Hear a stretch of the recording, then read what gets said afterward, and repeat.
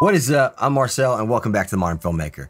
In this Davinci Resolve tutorial, we're going over the fastest way to color grade your entire timeline, or just to color grade a sequence of shots within a timeline. Because sometimes you may finish an edit and you may need a quick color before you send it off to a client for review. Or you may start an edit and you want to have a baked in look so you don't have to look at flat footage while you're editing. But we're going over solutions for all this in this video, so let's get into it.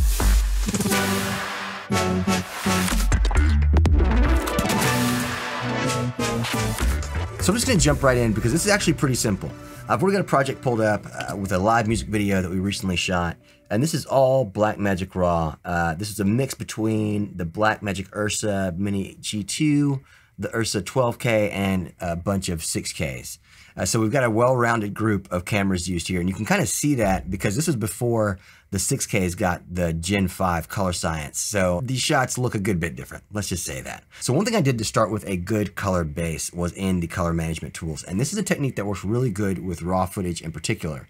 If you come up here to File and then come down to Project Settings, under Color Management, the default setting is Davinci YRGB and then Rec 709 timeline color space. Now in the color science, if you come up here in this drop down menu and go to Davinci YRGB color managed, now Davinci knows if you're using raw files from a Red or an ARRI or a Blackmagic, it knows what kind of files you're working with. It reads the metadata, it'll take that in and convert it to either an SDR 709 or in this drop down menu you can choose HDR depending on what you want your output to be.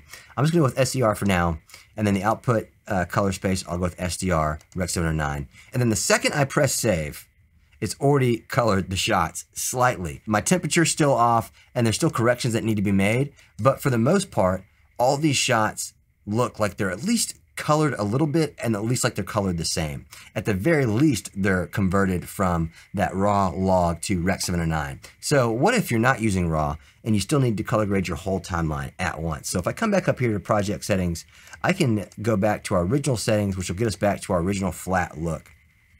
And then drop this down, and what you can use is an adjustment layer. Under effects, under adjustment clip, if you'll drag this down onto video 2, then you can drag this out to cover the entire timeline.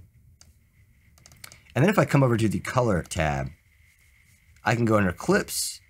Let me get this gallery out of here. And under adjustment clip, and with the adjustment clip, you can apply the node that you would like to use for your project that will cover your entire timeline. So if a DP or director sent you a LUT that you need to use when you're editing or when you're coloring or something to reference to, you can actually add that to your whole timeline with an adjustment clip right here.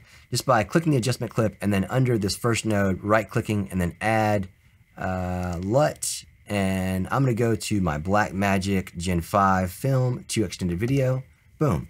Now, if I go back to my timeline, this whole timeline is colored once again. Okay, so there's one more way that you can color grade a bunch of clips at once. And there may be other ways. If there are, please leave them in the comment section down below. This is just one more way that I know of and I use all the time. So let's say I'm on a good shot here and I want to add some color. So let's say I'll just choose a shot here and I add a node. I'll add one node and then I'll add this LUT to that node, Blackmagic, come down to Gen 5 film to extended video. And let's say I've made a bunch of other changes. Let's say you take one shot with that one clip. You can go through to your other clips and hold down Control, and you can actually select your other clips. Just select them all with Control held down.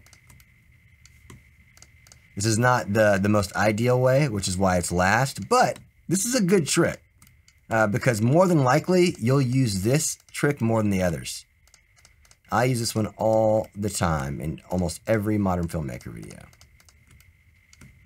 Anyway, I don't need to select all these clips, but if I come back here to the clip that we originally colored and I press in on my mouse wheel, boom, I can apply the grade to those clips.